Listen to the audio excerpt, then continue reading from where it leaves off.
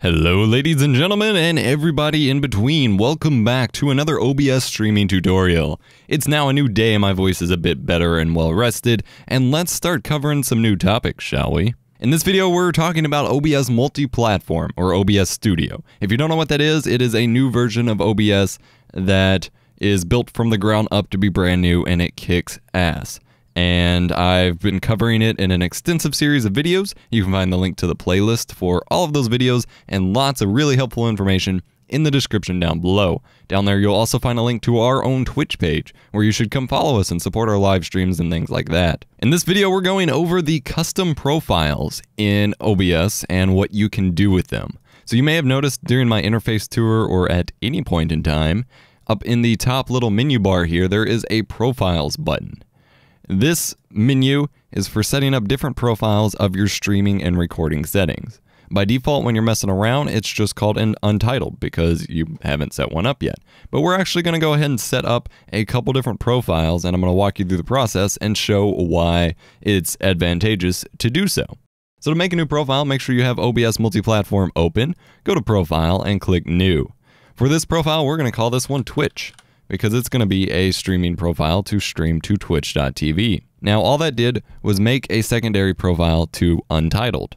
And in the previous Untitled video, or in our previous videos for our Untitled profile, we set up some recording settings for our file output. But now that we made a new profile, these are all reset. So we're going to configure them specifically for going to Twitch. We're going to set up here streaming services Twitch, and we're going to set up our server and all that jazz. So I'm going to set up my settings here, and again, if you want to know how to set all this up, check out the other videos. Okay, next I'm going to make another profile. This is going to be a recording profile. So I'm going to go to Profile New and call it Local Recording 1080p 60, because this is going to be set up for recording 60 frames per second video. And I'm going to go back in my settings and set this profile up for a local recording. And then I'm going to set up one more profile here for YouTube gaming streaming. I can do as many as I want pretty much, and then you can also duplicate or rename your profile. So if I go back to Untitled, I can go to Profile, Rename, and call this Tutorial Test. And now that's what the profile is called, and it shows it up in the title bar here. But I'm going to make one more for YouTube gaming, and then I'm going to show you, what it does. Okay, now I have multiple profiles set up. So I'm currently on the YouTube gaming profile. So if I go to my settings and then go to stream, it has my YouTube setup here and then my bitrate and things like that for streaming to YouTube.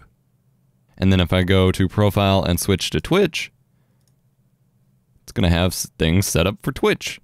If I go to profile and click tutorial test, it's going to have the original settings that we messed with in previous videos. So this way you get to keep a bunch of different settings without having to figure it out every time you go to stream or record and end up screwing something up. Because that's what's going to happen, to be honest. I mean, it happened to me many times.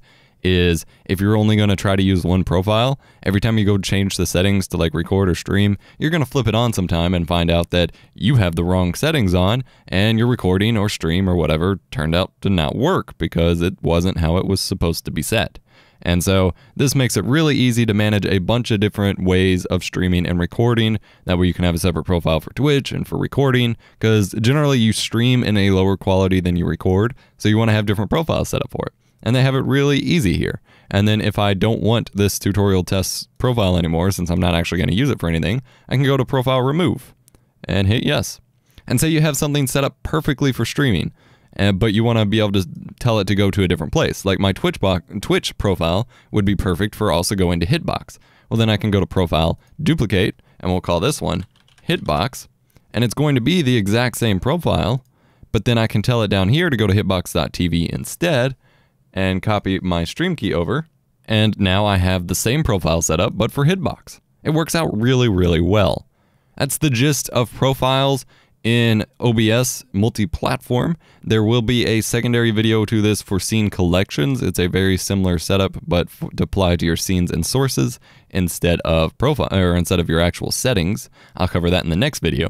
I do hope this video has been helpful for you. If it was, be sure to leave a like, subscribe to the channel, check out our other videos, check out all the links in the description below. Come follow us on Twitch at twitch.tv/eposvox. We haven't been streaming for the past week or two because I've been recovering from wisdom teeth removal surgery, and we're going to be moving next week potentially, but we are developing a stream schedule that's actually going to be pretty cool because we're going to be streaming pretty regularly. I don't know why my offline there we go. Now my offline image is showing. And we have lots of links down here, but hope you enjoyed, guys. Thank you so much for watching, and I will see you in the next video. You've just watched another epic tech video from me, EposVox. Consider crushing that like button and subscribing to the channel. That way you never miss an upload.